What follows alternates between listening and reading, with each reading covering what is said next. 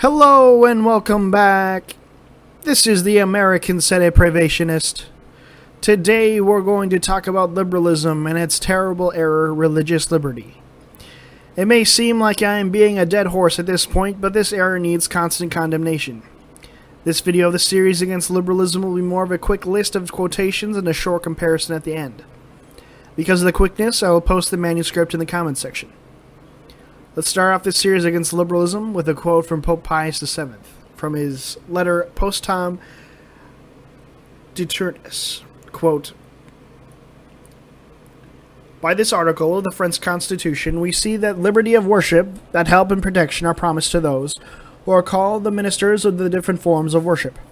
There is certainly no need of a long discourse when speaking to you to get you to see clearly what a deadly blow is thus dealt to the Catholic religion in France. By the fact that the freedom of all forms of worship, without distinction, is proclaimed, truth is confused with error, and the holy and immaculate spouse of Christ, outside of which there can be no salvation, is placed on the same level as heretical sects, and even as Jewish perfidy.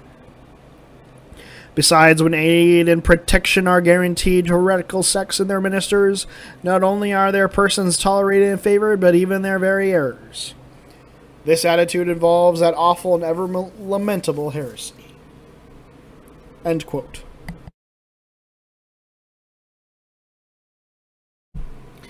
Pope Pius VII informs us that liberty of worship of false religions is a lamentable heresy. Now we go on to Pope Leo XIII and his encyclical letter Libertas. Quote, "The growth of liberty ascribed to our age must be considered apart in its various details, and first let us examine that liberty in individuals which is so opposed to the virtue of religion, namely, the liberty of worship, as it is called. This is based on the principle that every man is free to profess as he may choose any religion or none." End quote. Pope Leo XIII teaches us that liberty of worship is opposed to the virtue of religion. Immortali Dei, quote, "The Church, indeed, deems it unlawful to place the various forms of divine worship on the same footing as the true religion." End quote. Pope Leo XIII tells us that it is unlawful in the eyes of the Church for false religious worship to be given the same footing as the true religion.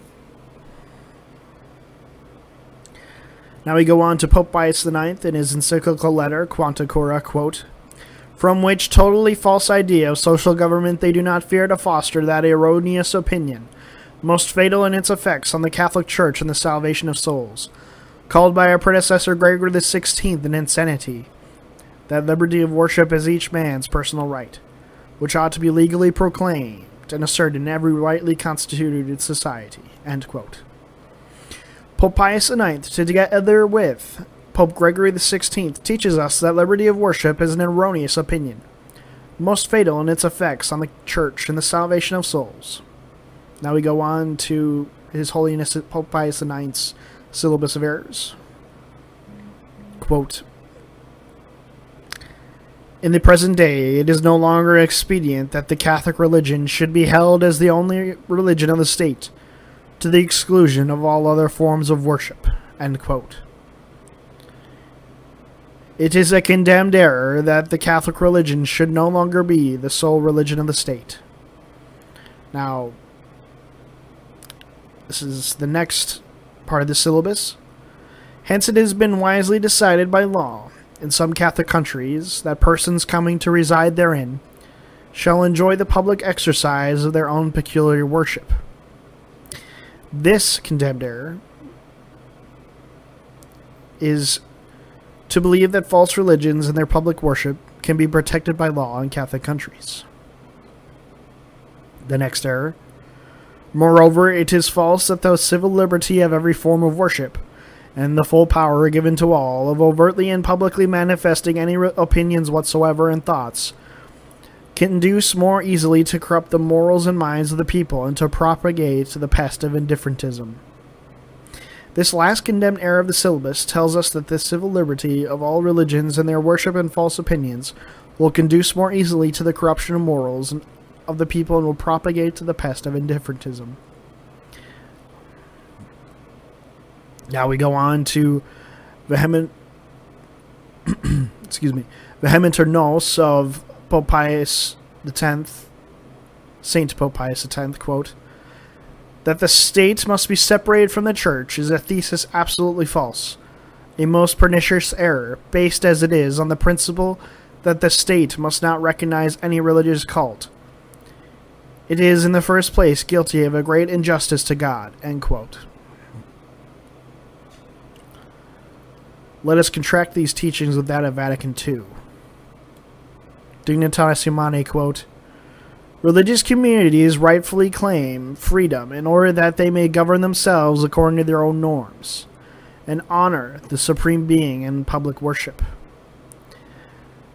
Therefore, the care of the right to religious freedom devolves upon the whole citizenry, upon social groups, upon government, and upon the church and other religious communities, end quote.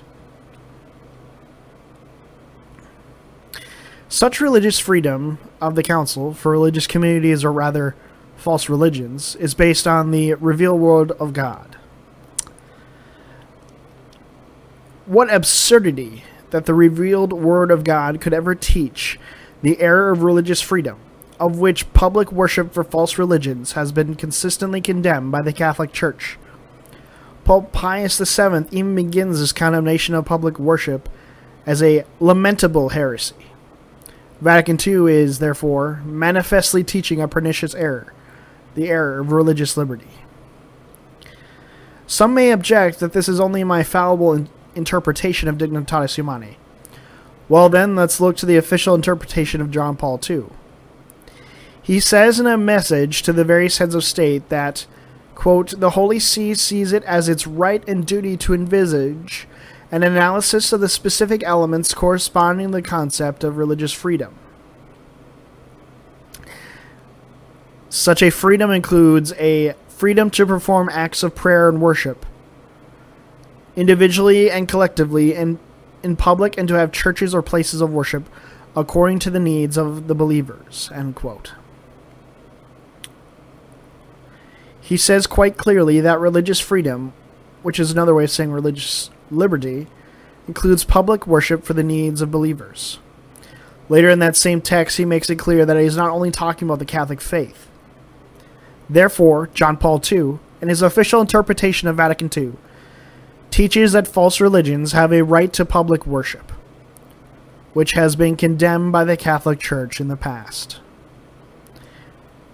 Today we shall end with a General Council's condemnation of the public worship of Muslims, called Saracens in the text, to illustrate that the Church constantly condemns the religious liberty of false religions.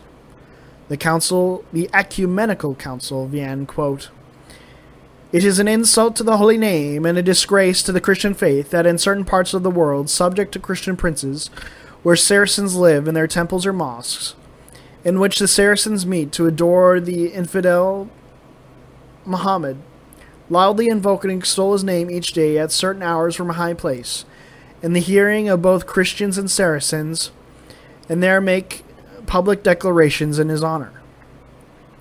This brings disrepute on our faith, and great scandal to the faithful. These practices cannot be tolerated any further without displeasing the divine majesty.